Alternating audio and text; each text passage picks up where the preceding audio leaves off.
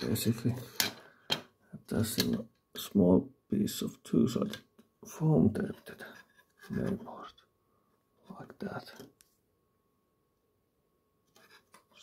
And then sticking the oscillator board there. It's at an angle on purpose so that it's easier to install, because there's some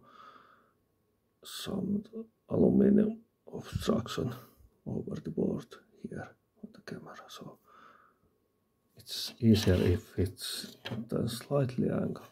So I will, let's see if I can make this with one hand. These are lacquer coated boards, so they have the conformal coating already.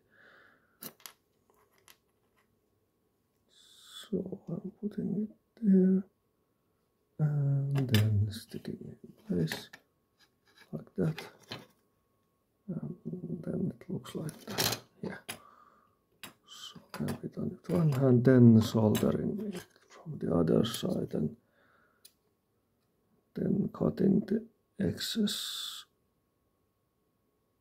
pins, because you can see the pins are a little bit longer than on the other components, so I'm cutting those after soldering. When it's soldered, it will hold really good in place. But yeah,